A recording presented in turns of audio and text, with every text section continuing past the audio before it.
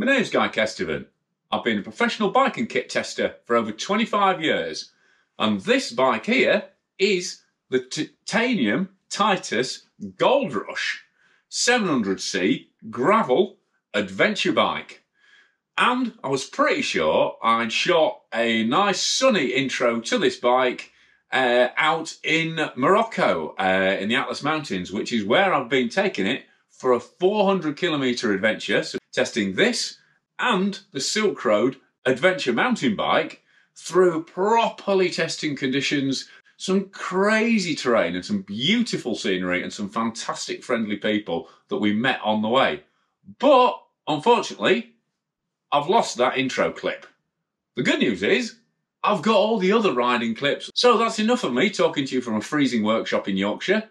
Let's jump straight back into the African action, and you can see just how capable this top value but also premium performance titanium gravel bike can be on our little Moroccan mission, sponsored by Titus themselves.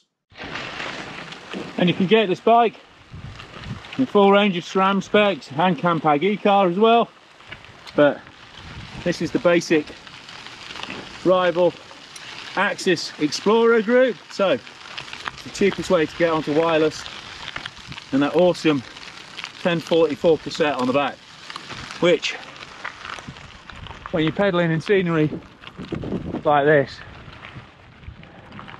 it's just really nice having those extra gear ratios. Oh, look at that! This is amazing. Yes, Morocco. And you've got Selkoff 42cm bar with a little bit of flair on it, nothing extravagant. And of course you've got your SRAM Rival Axis shifters there. It all looks super clean.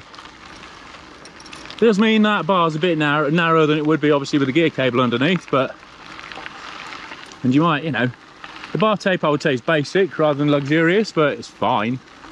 And then just running this little pod sacks, got two bottle bags there behind the stem, and then that's actually one of the fork bags on the front, but those little pods there work great just for trail snacks, and I got my pump and more snacks in there just so they're handy. But you don't have to just use strap-on bags. You've got trouser mounts on the forks there for an anything cage mount on the down tube, second and third bottle cage mounts. You've got rack mounts and mudguard mounts at the rear.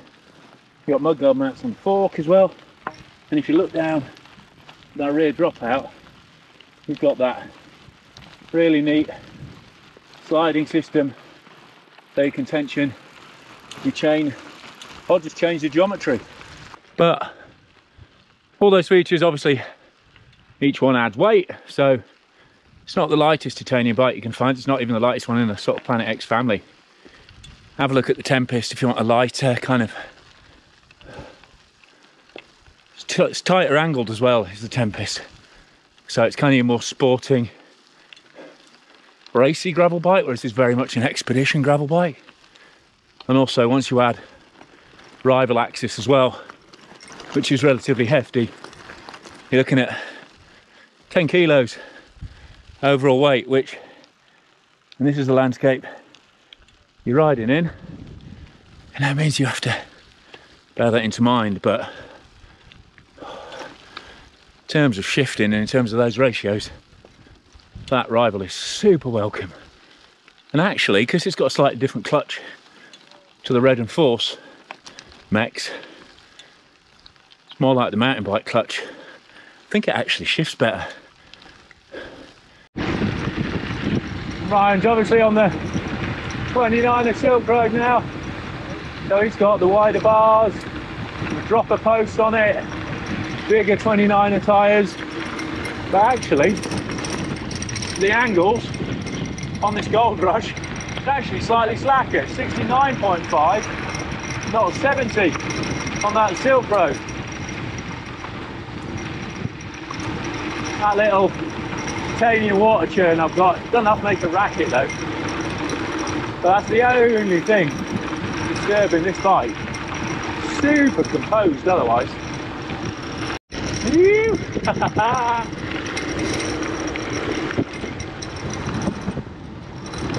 these Hutchinson Touareg tyres, actually, that's an upgrade on the standard spec, which is WTB Nanos. In terms of smoothness and grip, and being able to run them tubeless, it's a really big advantage. Hydraulic brakes feel amazing. Whole bike feels amazing, to be honest. It's not the lightest by any stretch. That's why you're thinking it's titanium, but really strong. You get a lifetime warranty on it, and already, just in terms of when you got stones firing up, this makes a massive difference knowing that the frame is basically going to be fine because it's such a tough metal. You certainly haven't got any paint to worry about, have you?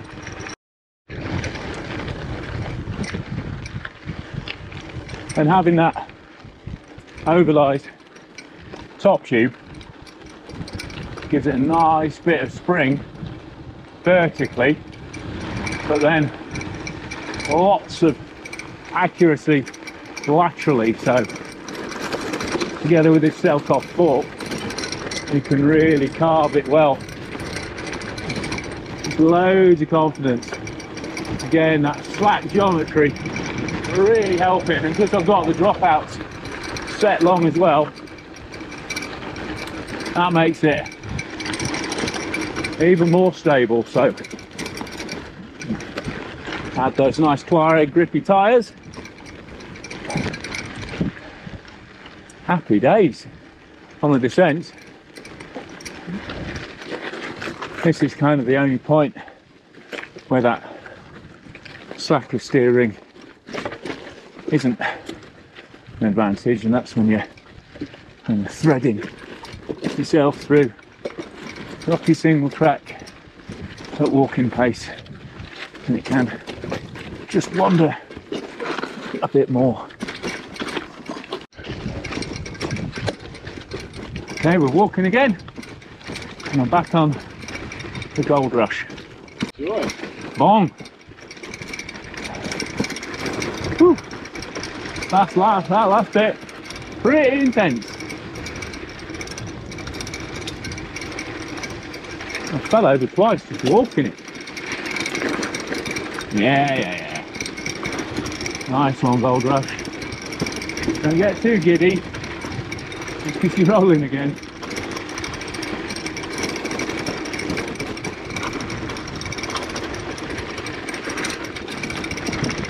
Haha. Woo! Proper adventure riding this. Moroccan single track. Come on, tyres be good, tyres be good. I'm really glad for that smooth tyre frame and that carbon fork and that more stable handling. Surprisingly comfortable. Oh, come on, get back on the track. There we go. Oh, well, okay. Comfortable's maybe pushing it. As long as you kind of stay relaxed and floating, it is surprising what it'll roll over. Although, I imagine that chesty GoPro is giving you a good idea of how intense it is. Hey! And that super slack head angle really helps when you get pushed off by the roads on switchbacks like this too. And even on 700 by 40, it's happy taking on some pretty chunky terrain so far. Don't want to curse myself, but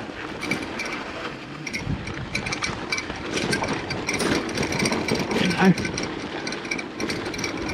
And of course, if you want more tyre space, you can, more tyre volume, you can run 650B in it, and you're talking well over 50mm, whereas it'll run 47, with 700Cs in. Way! That's a neat illustration between the two bikes. That's the difference between 700 by 40 and 29 by 2.3. Definitely. Put a bit more pressure in after yesterday. Felt the rim a couple of times. So it's not as easy on my wrists, but less nerve-wracking over the roll. Slightly anyway. I just finished, switched on to Side the Guides borrowed cross bike. She's running some nice knockoff tube tyres. Although the ride quality is similar to not riding with tyres at all.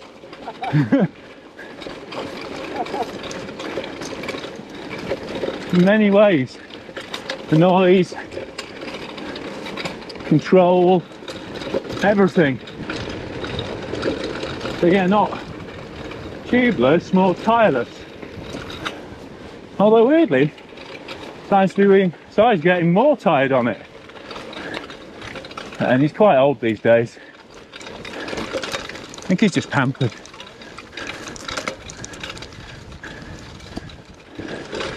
And of course, as it's probably lighter, you know, don't know why I struggled so much on the hills really. But, you know, enjoying that, Si? Yeah. Different? It's good. Smooth. I have to say, yeah, there's a little bit of an advantage in tyre drag, but the aerodynamics of having a narrower bar and a narrow position on the bike really does help on these road sections. I don't think most people would pick this as a standard definition of a gravel trail. I mean, I have lowered the saddle a bit, but even so, you know, considering yesterday it was the prime mover on the road for about 25 miles, where it was a massive advantage having this position and this rolling speed. Does pretty damn well on rocky Atlas Mountain single track.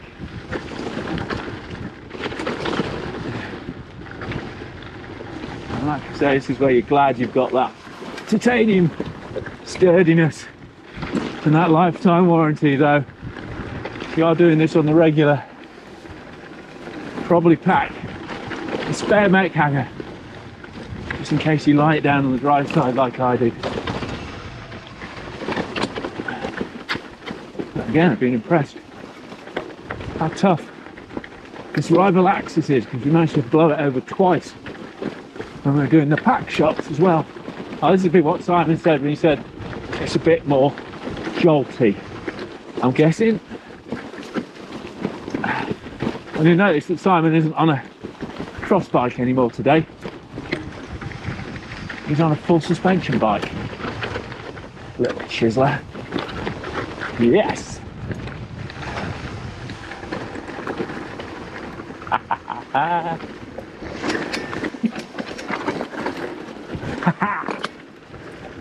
I'm not going to deny it's been challenging. I'm annoyed I keep myself on the ground early on, because otherwise this has been sick. Put up slide it, why not? You know, 69.5 would have been radical on a cross-country bike not long ago. And here I am behind drop bars.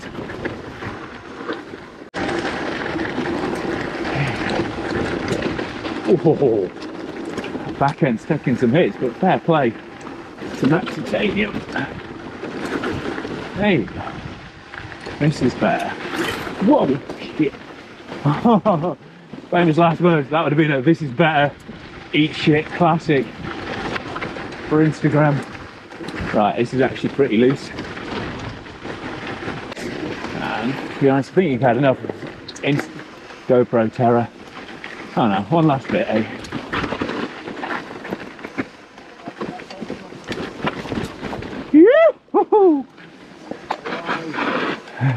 Yeah. Oh, nice side. Guy hauling it. This is what the Goldrush loves. Swoopy, not too rocky. I've had to tube the back now. Plug, we had to put it in after Ryan scuffed it on his hero descent. On day 4, I guess, yeah, day 4. Stopped holding, so it's amazing the difference it makes actually. I mean, same pressures and everything, same tyre, but you can feel it's a lot firmer at the back. I mean, it's still a remarkably smooth ride, considering it's only a 40mm tyre. That titanium back end really is remarkably smooth, but yeah, definitely tell I've got a tube in there now. So that is the Titus Goldrush live ride review done. 400k of Moroccan desert and mountains, and a bit of road at the start and finish.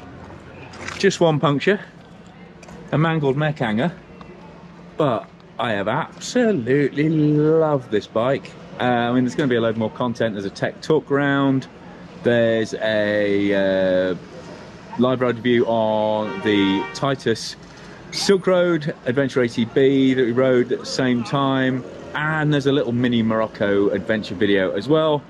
But this bike, definitely the one I preferred out of the two I've ridden here. Just noticeably quicker and still hangs in there when it gets really, really tough. So massive thanks to Titus and Karnak and Planet X for supporting these videos and this adventure. Hope you've really enjoyed the content. Like I say, check out all the rest of the stuff that's coming with it. Check out the written reviews as well on the website. Check out Global Bike Adventures, which is Simon's company. They'll be putting together a proper adventure based on this route, but maybe without some of the more chaotic sections. But yeah, and thanks to you guys for watching. If you're not already subscribed, please subscribe, click the notifications, give it a thumbs up so YouTube know you enjoyed it, and make sure you watch more content coming from On One and Planet X and Titus very shortly. But for now, I've been Guy Kesteven. I'm in Marrakesh, Morocco.